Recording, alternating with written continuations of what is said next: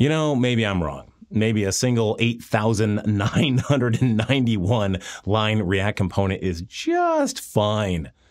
Or maybe you agree with me that around the 100 to 500 line mark is where you want to think about refactoring a single component into smaller components. Or maybe it's not really about line count at all, but about a component having a single specific task and reducing complexity.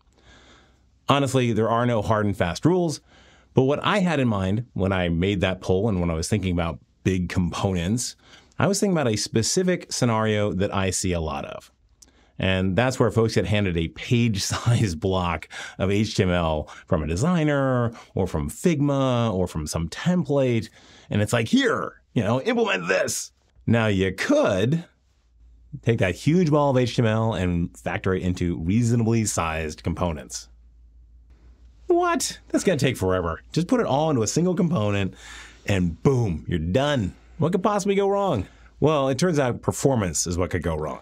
And there's one path that looks good, really good, but it turns out to be a huge React no-no. So I'm going to show you how to avoid all of that, make performant components, make them right-sized the right way. Let's get right into it.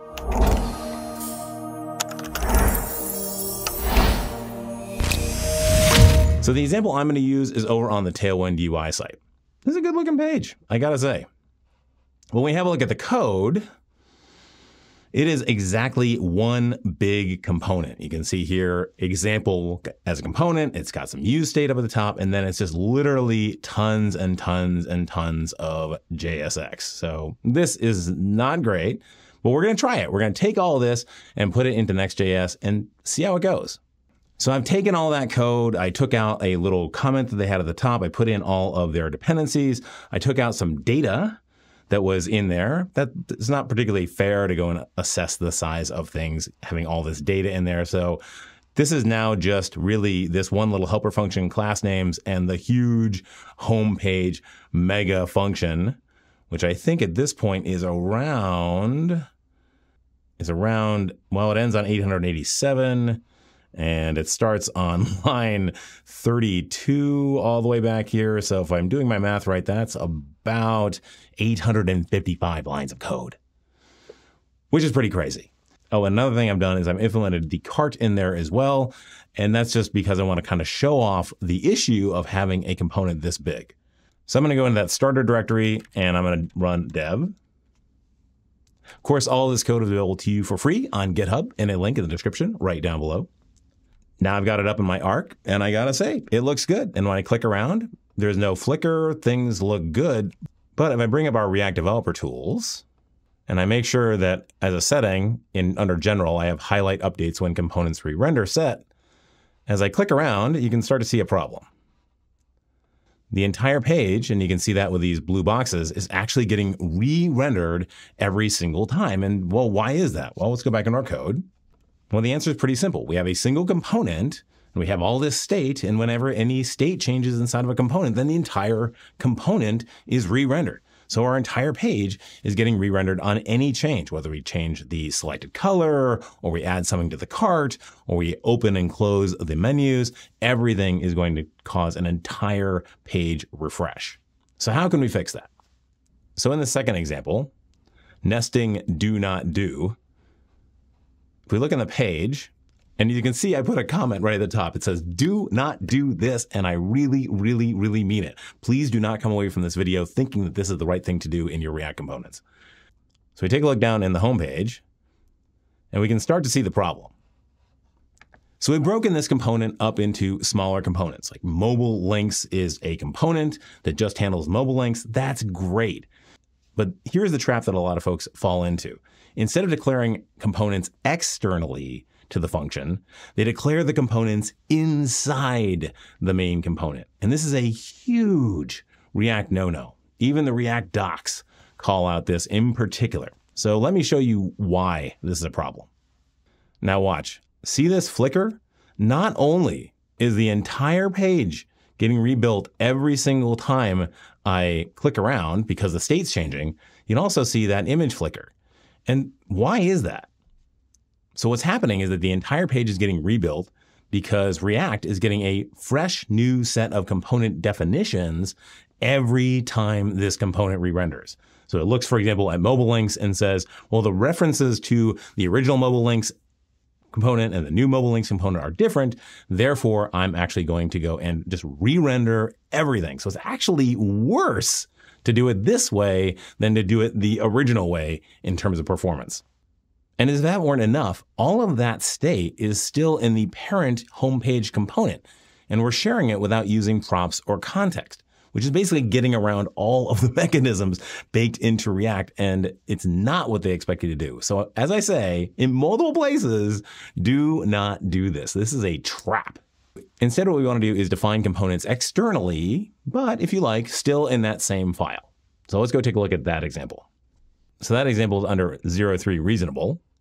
And now if we take a look at this implementation, we can see that all of those components are in their own functions still in the same file. And this works a lot better. And in particular, let me show you two components that work really great in this model. So let's bring back our dev tools. And now it's add to cart. As we can see, the entire page gets updated. That's not great. But these two components, the color picker and the size picker, are awesome because their state is local to their component. So when we make changes, we get fine-grained updating. They only update the component that the state is attached to. So it's a very fine-grained update. And that's what we're really looking for from a good React application. But it's add to cart, it still re-renders everything. So why is that the case? Well, we look at the implementation of homepage all the way down at the bottom here. We can see that we still have the state for the open and closed state of the menu, as well as the cart up in the homepage component. So that's going to be a problem. And that's why when you hit add to cart, we're getting an entire page refresh because the cart data is associated with the homepage component, and it's the homepage component that needs to re-render when that state changes. So how can we fix that? To fix that, we can bring in the Zustand state management library. I'll show you over here in 04 global state. So here we're bringing in create from Zustand, and then we're using that to create two new mini global stores. They're not actually global because they're just here in this file, but they are external to React. The first is useMenuOpen. It has an open and a setOpen flag, just like you would with useState. And then we got the cart, where you've got the cart count, and then the add to cart function that just adds something to the cart. So let's actually try this out and see how it works. All right, let's try out the size changer. It still looks good. And that's because the state is held local to those particular components. But now if I hit add to cart, we can see that only the header updates because it's the header that is subscribed to that cart count. So we reduced the size of that re-render from the whole page down to just the header. But here's where I can hear you saying, yeah, but now we have so many components. Won't that affect performance? Well, a couple of things. First, as I say, we are no longer re-rendering the entire page on any state change. So that's just a huge win right there.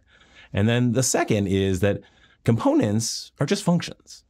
And we're already making a lot of function calls, even in the first example I showed. So we're not actually adding a lot more with the functions that we're creating. Don't believe me? Let me show you. So let's go take the original source code for our page, all the way back at the beginning. I'm going to copy that, and I'm going to put that into the official TypeScript, and that's going to show us what's going to come out the other side of the transpiler when we give it this TypeScript code. So we got the TypeScript code that we originally had for the page on the left-hand side, and we've got our transpiled code on the right-hand side. And one thing you're going to notice right away is this huge number of React create element invocations. So anytime you use JSX and you give it a tag, that gets converted into a React create element invocation. So we are already, even in that single component model, doing a ton of function invocations. In fact, actually, we can actually figure out how many we're doing. Let's go and copy that. I'll go down in the terminal. I use pb paste. I'll grep for function, which is just the function keyword, and run it through the word counter.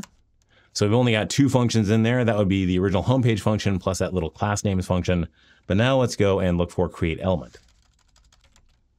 We got 195 invocations of create element every single time the component is re-rendered. Let's go back to the 04 global state example, So we'll copy that. We'll take it over to our TypeScript playground. We'll transpile it.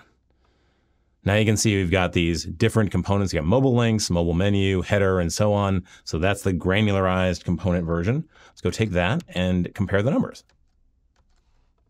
Let's take a look at how many functions we've got.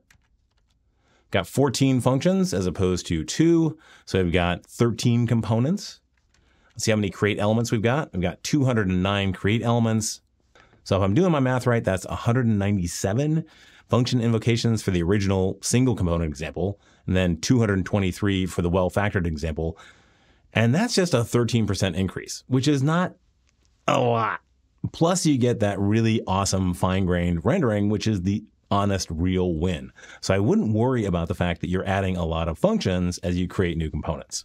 Now, the final example that is included in the repo is the really well-finished example. This is what I would actually put into production. So there have been some drastic changes. First, the page goes and imports a bunch of different components that have all been broken out individual files that are listed in the components directory. There's a couple of nav components. There's a bunch of product components. Everything has been taken out and put it into its own component file. And the whole homepage is now, let's see, 37 to 12, so 25 lines long. And I've done a little bit of cleanup to even make it a bit more high speed. And I've done a few more small tweaks to get the fine-grained updating just to where I like it.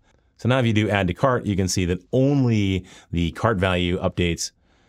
Everything else also gets that nice fine-grained atomic update. So this is about as good of a performance as you're going to get. So as I say, there are no hard and fast rules here. But by now, I think you should realize that the number of lines of code isn't the only metric. You need to make sure that your components are performing well and doing that fine-grained updating to get the most out of the React framework. And of course, in the meantime, let me know in the comments if you think I'm right or I'm wrong or somewhere in between. If you like the video, hit that like button. And if you really like the video, hit the subscribe button and click on that bell. You'll be notified the next time a new Blue Collar Coder comes out.